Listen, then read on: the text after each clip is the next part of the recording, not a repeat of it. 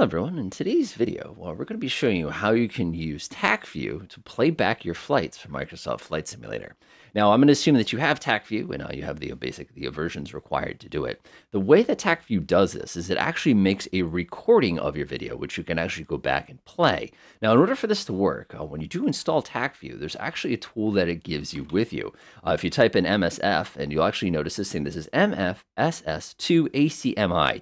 ACMI format, by the way, is the old format that the Falcon series used. And what the application will do is it'll open up this little window that looks a little bit like this. One thing I really appreciate is they give you kind of a hot link here that you can click to get to that folder. You'll notice here, Flight Simulator is waiting for Tacview. And you'll also know that we don't have real-time Tacview data. So we're going to go ahead and fire up Microsoft Flight Simulator and show you what happens next.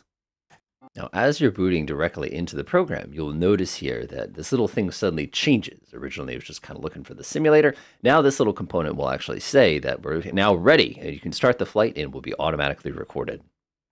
Now that we're actually into the actual plane itself, you'll notice it says my flight is now being recorded. So of course, we got to give ourselves a little bit of fun as we get recorded here.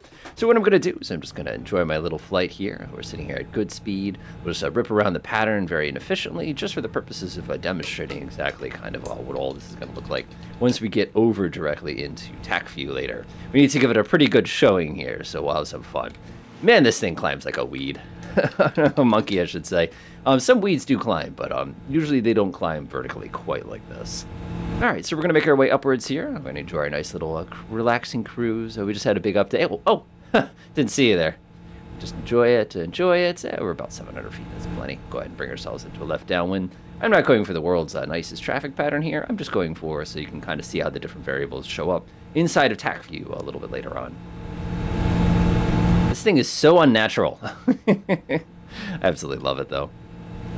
And that looks good to me. I don't think we need to get any higher than this. And look out the window. Oh, look at how cool that is. Love this plane. It's too bad this plane isn't faster, although part of me is really glad that it's not faster, because if it was, that would be so dangerous. And one of the things I really appreciate here is when they model this, they did a pretty good job of modeling how dangerous the approach is, because you can't actually see the runway during this part of the approach because there's all those trees in the way. But they did cut those trees right there that I'm looking at in the center of the screen in the real world. It's just a shame that we don't get that. But you do get the experience of, oh my God, this is a terrible place to land an airplane. And of course, behind us, another detail they didn't get is see that little tiny bridge there? That bridge is gigantic in the real world and extremely intimidating. So it's just kind of one of those things. All right, let's get this thing down on the ground. And now, of course, we'll run over to Tacview afterwards, see how well we did, which I know it's embarrassing because I can tell we're drifting, but this is one of the great things about tools that give you telemetry, is you have the ability to actually kind of see just how garbage I am some days, you know how it goes. I like how you can't put the flaps down because it's, we're going too fast still.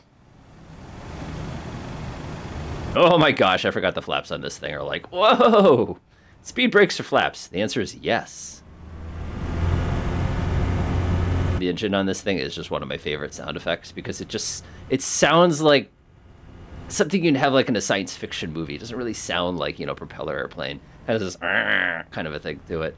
Not very intimidating. You could tell that it's a little tiny Rotax, and Rotaxes are little tiny. They're like little car engines.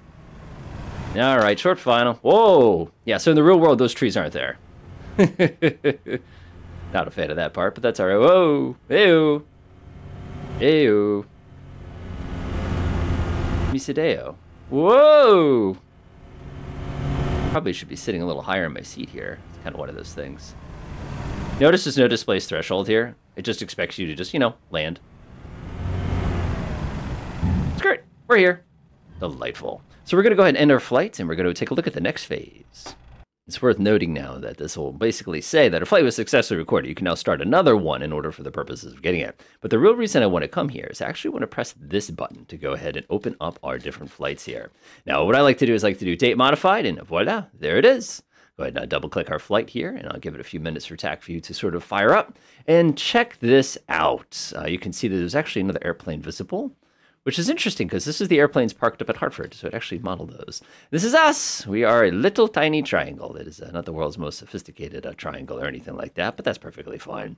When I, of course, press the play button, you can see a couple different details. One thing I would like to do is I'd like to turn on my little view on the side here. Debriefing analysis. What do I want here? Raw telemetry. What do I like? I'll take telemetry one. That's fine for me. And the cool thing here is, let's go ahead and skip up a little, just a little bit here in our little trail. I love how you can fast forward and subtract and all that stuff. There we go, full speed. And you can see what it looks like on our climb here. But one of the things I like is you got all sorts of neat little functions over here. I can see things like what is my airspeed. I can see what is my heading. Of course, if I wanted to, I could actually open up a chart so you could see just how not precise my altitude was. Actually, altitude was fine. It's my airspeed that was jiggling this entire time. Just giving you an idea of how unstable the aircraft is, kind of a thing like that. But you can actually come here and change this, and I could do quite a bit of work on Tacview myself. But I'm not going to do that because, like I said, I just want to show you just how cool it is that you can just open this up.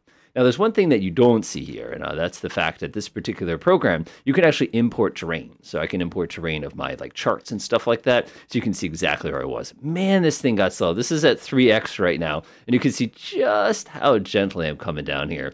Now, the thing I love is you have my initial drop of speed, and then you have my, oh gosh, at the last second. And it's always super duper amusing. And yes, I did fly through the terrain, but it all depends on what quality terrain. And now we're back down on the ground just like that. So as you can see, this is a pretty cool little built-in tool. It works really, really well for the purposes of kind of taking a look at flights in the past. If I had a 45-minute flight, you'd see me 45 minutes shooting across the ground. One thing I think is really, really cool too, for those of you who have not played with Tacview before, is you open up this screen, you actually can get a little heads-up display thing, so you can see what's going on. You've got your altitudes on the right, you've got your airspeeds. You can see I was doing about 60 on my climb there. You can also see other targets and things. And it's actually pretty wild because you can use this as a way, like you do in an airline approach or something. You can use this as a great way to kind of see how well you've done everything. And of course, you can come down here. You can see I was doing about 40, and then watch it suddenly drop off massively. Clunk! Whee! And you can see that little landing there, which is pretty good. Enjoy.